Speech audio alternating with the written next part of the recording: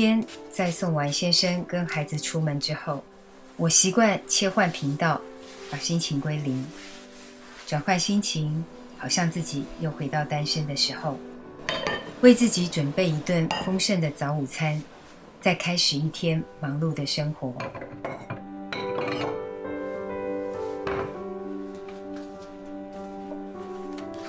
早午餐从选择当季新鲜的食材开始，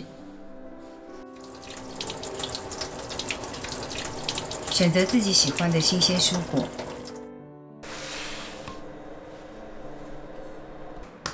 先来准备炒蛋的备料。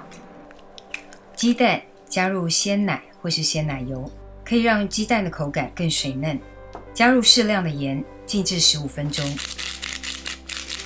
低浓度的盐可以减弱蛋白质之间的作用力，让蛋炒出来更加蓬松湿润。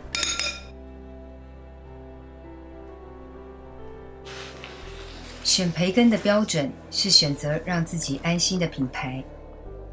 我选择72小时熟成入味的培根，油花层次分明，肉质不软散。如何煎出外酥内水嫩、不油腻的培根呢？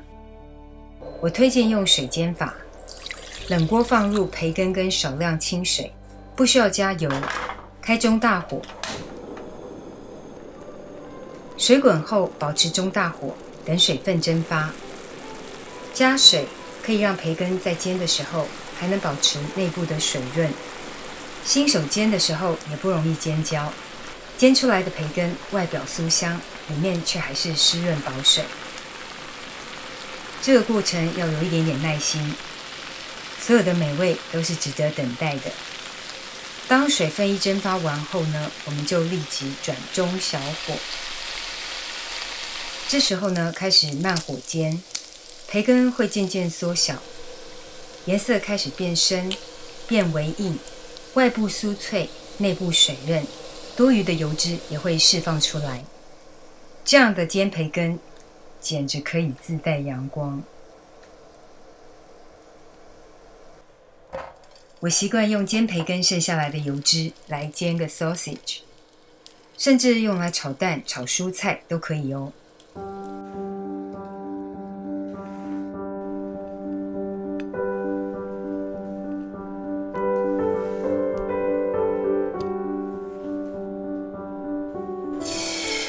剩余的油呢，再拿来炒个美式炒蛋。